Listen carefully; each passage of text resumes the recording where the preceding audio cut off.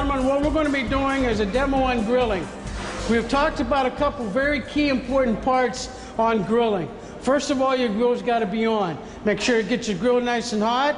Then what you got to do, you got to brush it. You brush it dry, make sure it's nice and clean, got the grids clean. Then you take a dry cloth. Then you go over it with the dry cloth to pick up some of that residue. And then what we're going to do, you go over it with oil. And what I got over here, I'm going to oil this again. It was oiled before, but what happened was the oil burned off. I'm just going to take a little oil, and I'm just going to go over the grids, just like this. You know, just so that we get a little bit of lubrication to the grill. We're also going to lubricate the product. This is very important too, because that way it prevents them from sticking. Okay, one thing about a grill you got to remember too, it's a lot of high heat here. So in order to protect your arm is one of the reasons why we got a chef jacket. I like to roll mine down a little bit. So I don't have very much hair as it is. I just don't want to burn it all off. So we just keep it down and keep it comfortable for us. Now what we're going to do, we're going to take a product. I'm going to start off with a steak first. This is a strip loin steak. Sirloin steak. So what I'm going to do here, I'm going to season it, turn this over here, season this one here, a little pepper, okay, a little pepper here. I don't like a lot of pepper, it's too hot on the throat. And then what I'm going to do is oil it. I'm going to take an oil fairly generously, okay, and I'm going to take it over and put it on this side here. Okay, and then what's going to happen is that I'm going to take it on a grid. Now, we talked about putting it on a grid on an angle so you can get the mango diamond scorch marks in there that gives you a nice appearance. So we're going to put this on an angle. And remember I said you want to match the corner. Corner to corner, corner to corner. That's going to give you an X factor. Now, what you're looking at also is that you're looking at time on the clock primarily. Looking at 2 o'clock, 7 o'clock, 10 o'clock, 4 o'clock.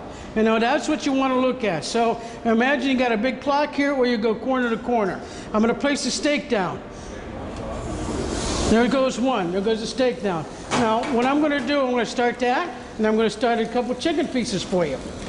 Now, what I got here, I got a French breast, and I got a boneless and skinless breast. Now, I am zone grilling. The steak is on a high heat. I'm going to put the chicken on a medium heat, and I'm going to do salmon on a low heat. That way, because it's a different type of protein, they're going to cook a little bit differently.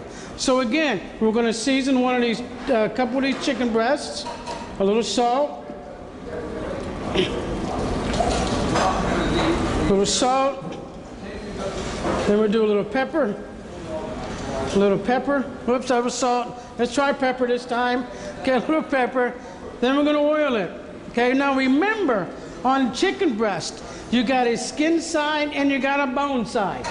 So what you want to do, you want to make sure you put the show side down. The show side on the chicken breast, the skin side, or on this type of a breast, boneless and skinless, is what we call the skin side. It's not the bone side, it's the bone side, you want the skin side. So we're going to oil this one up here. You can use olive oil on chicken, you can use a light vegetable oil on it. Whatever you like to do for an oil is good. Now, let me oil this right here. All right, now we're going to put this chicken breast down here. And we're going to put this one down on this one. Again, keep it on an angle. Now, when this steak is going here, it's about ready to be turned, and then we're going to do a fish. Now, in turning steak, you can use tongs. You don't need a spatula, it's not that delicate.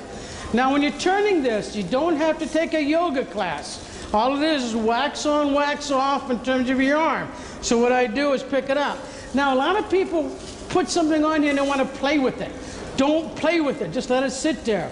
And when it cooks, it forms a crust between the rod and the raw product. And when it forms that crust, it releases nice and easy. See? All right? Got a nice color to it. Now I'm going to turn it over 10 o'clock to 4 o'clock. Or on an angle from corner to corner on this. Now the chicken breast is still working. So I'll put that on. Now let's do a piece of salmon. Now you got to remember salmon again. You got a skin side. It's your skin side. You can see the darkness of the skin side. All right? And then you got the bone side, which is nice and clean, but it's more of a rounded side. Okay, so always remember, round side, clean side is the bone side. That's going to be your show side. It's not like the chicken being the skin side. The salmon's going to be skin side is not your show side. It's going to be your down side. Okay, so we're going to take one piece of this. Again, we're going to season this up. A little salt. Okay, and we're going to take this, a little pepper. A little pepper. Okay, then we're going to oil this generously because salmon is a totally different product than chicken and beef. And what will happen, all fish is a different protein. It cooks faster, okay, and it also will stick on us. So you want to do this very, very generous with the oil. Now, don't forget, we're going to put the show side down. We're going to put this down 2 o'clock to 8 o'clock. Or 7 o'clock, or however that time matches. I don't have a watch with me, okay? So now, the steak is about ready to go. All right, so if we take a look at the steak, beautiful. All right, got a nice mark on it. Now, you don't have to be concerned with the other side, because this is going to be your show side. All right, so leave it on that particular side. You can mark it on that side, but you can also take these, and if you're not done enough, you can always finish them in the oven. Okay, let's take a look at the chicken. Chicken can go a little bit longer. Now remember, the chicken's going to be cooked all the way through, so you want to go with the lower temperature for your chicken. All right? Now your chicken's just going to take a little bit longer, all right, because that's a little lower temperature. We can always turn it up a little bit. I would rather, in a lot of cases, I would rather start with the lower temperature and increase it if I have to. Because with the chicken and the fish, if it's real high, it's going to stick and burn before it even starts to cook. And you're not going to get a nice mark on it. Okay, so let's take a steak. I'm going to take a steak here and turn it. Now, I want to show you something here once the steak is done. Because the steak is raw, it's very flexible. And it's going to stick on that grill on the show side much more even than it does on the second side. Because don't forget, when it cooks, it shrinks.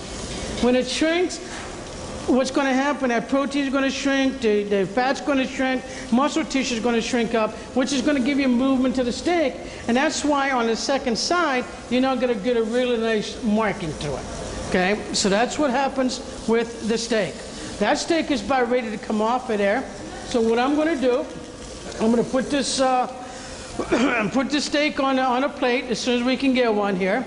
Now the chicken, you can see the chicken. The chicken's starting to get white on the outside, so that's cooking a little slower than the steak is. The steak, I want a degree of doneness, okay? So we're gonna take the steak. We got a plate here. Now you can see what I was talking about. Because the way that the meat shrinks and the fat shrink and the muscle tissue shrink, you're not gonna get a real nice even mark all the way across. So the bottom side doesn't matter. We're gonna serve it this side up, okay, for the steak. Okay, now the chicken can be turned. Okay, nice color on the chicken. We're going to turn that chicken breast. We're going to bring that over on the other side. It's a little hotter. We're going to pick this one up, and we're going to turn this one. Okay, now the fish. Do not use tongs for fish. If you use tongs for fish, it's going to break apart. Okay, so what you want to do, you want to use a spatula. This is what we call a pancake spatula or an offset spatula. What we're going to do, we're just going to go underneath there. We're going to just loosen that a little bit. We're going to take it, and then we're going to turn it. Again, you don't have to be yoga classes to turn it. Just alternate to turn on it. I didn't turn it because I didn't want it to fall apart on us. So we'll look at it as soon as it goes over on the other side. All right, so now what I'm going to do, we put the chicken over into the hotter end, all right, to get our marking going a little bit nicer. All right, I'm going to turn that over this way. I'm going to turn this over this way. Okay, now, a good example in terms of marking. This was on a lower heat here. This is a little bit higher heat. Now, if I want to mark that chicken on a very, very high heat, it's going to end up burning rather than browning. You know, so I wanted to show you that, but it still looks nice. It's still got a nice little mark on it. So we're going to cook this on the other side a little bit, just to set it. Now you can always oven finish it. When you do oven finish anything that you take off the grill, always put it on a rack on a pan. Never put the item directly on a pan and put it in the oven to finish it. Because what will happen is that it's going to sit in its own juices and it's going to cook. And sometimes that pan gets too hot, and if you got that item sitting on that pan cooking, what will happen is it's going to brown more and that pan to get crispy. You don't want to do that. You want that heat to flow around it to give you nice even cooking on that. So what we're going to do, we're going to let this on just a second longer. We're going to take a look at this salmon. This salmon looks very nice. Well, now we're going to take and we're going to turn the salmon. Look at that color. Okay? Because I controlled the heat on it, I was able to cook the salmon, and I was able to take and make the color exactly the same on my marking. It didn't take long. Periodically, you're going to have to lift it. But like I said, make sure that when you do lift it, it's on there long enough to form that crust between the rod or the grid and also the protein or the product that you are planning to grill. One other thing about a grill, you always use a good heavy metal grill. Always use cast iron or steel. Do not use a stainless steel, because the stainless steel doesn't really get that hot and do a good marking for you. We're going to oven finish this. Now, just like I said, we want to get another marking on this here. Let this a little bit longer. The salmon should be done. We check the texture of the salmon. Looking good. Now, thermometers. You can run a thermometer through the salmon, but you also got to be careful you don't break it apart. Most of the time it's going to be depending on the texture of the salmon.